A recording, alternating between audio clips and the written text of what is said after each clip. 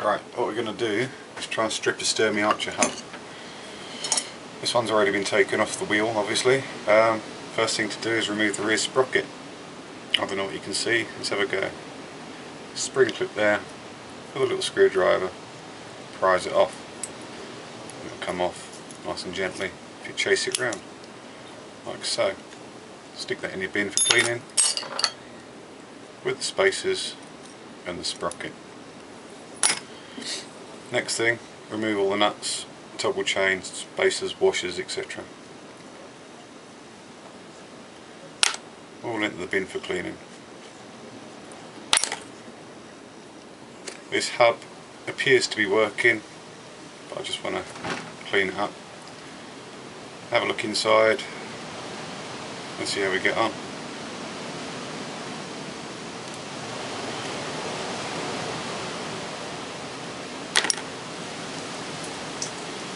As you can see, this hasn't been prepared, this is just how it's come out, filthy dirty. And that needs a bit of welly to get that off.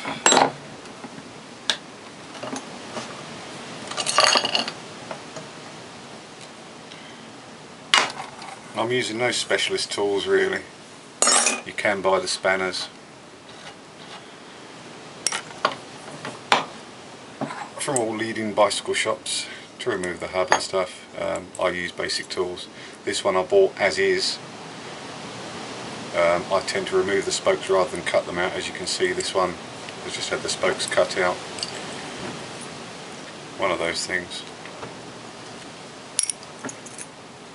Right.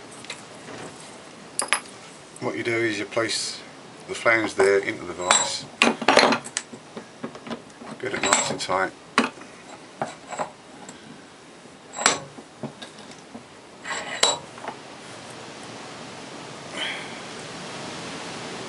And then, with a bit of luck, you get your hammer and your punch into the little groove there and give it a crack. See what happens.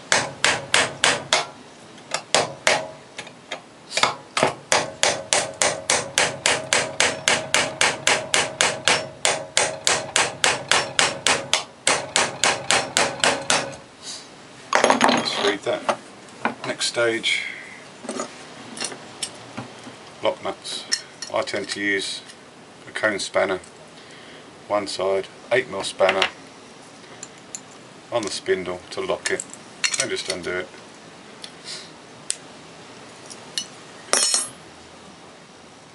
It comes off quite easily. Once again, it will go in the bin for cleaning, and when I do the video how to rebuild it, all these bits will be nice and clean.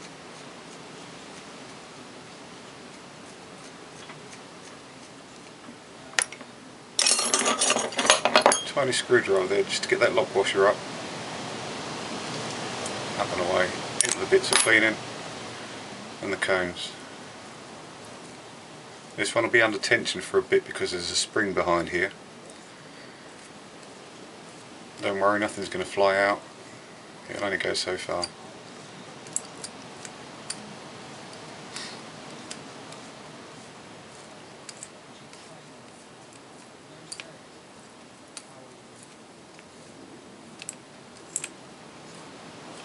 Some are worse than others. Some you have to use spanners all the time. Mostly you get away with doing it by hand.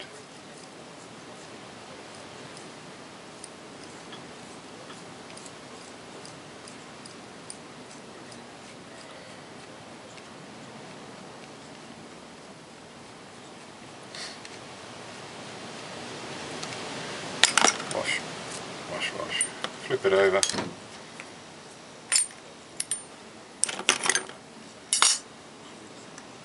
Back into the vise because I've forgotten to take the lock nut off.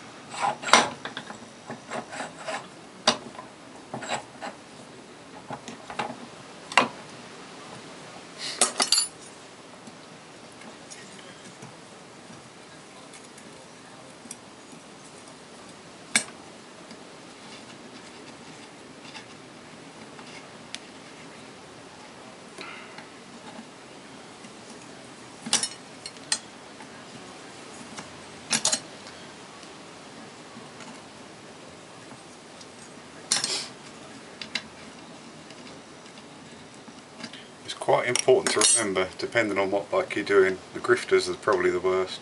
These spacers, there's two different size spacers. Once again, I'll explain all that when we go to the rebuild.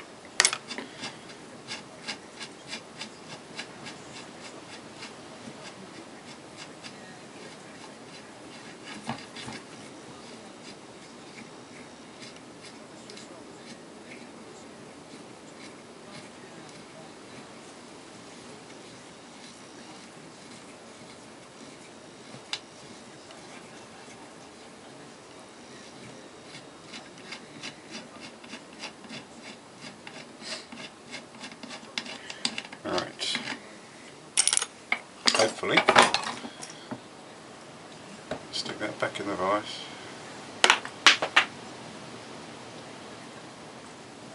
Do it that way so you can see.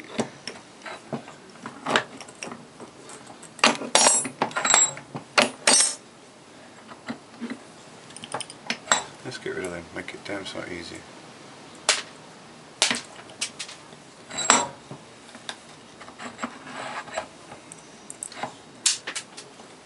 Nice and tight as you can get it. A little bit more of a tap now, just to make sure that's free.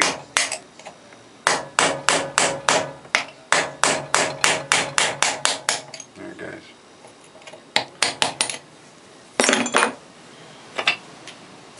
This is the scary bit. That unscrews to reveal the internals. That bit nice and simple. They always look like there's a bearing missing in there. They always have that space there just to allow free movement of the bearings. In for washing, and then out comes the main internals. This one appears to be in fairly good condition. The most common fault on these hubs is there's tiny hairsprings called R-clips which make the click sound. That one's working perfectly fine. As you can see, that one's a bit gummed up, purely due to lack of use. When we go through the cleanup, I'll show you what to do with that. So basically, all the parts into your parts bin for washing, and then we'll continue with the rebuild.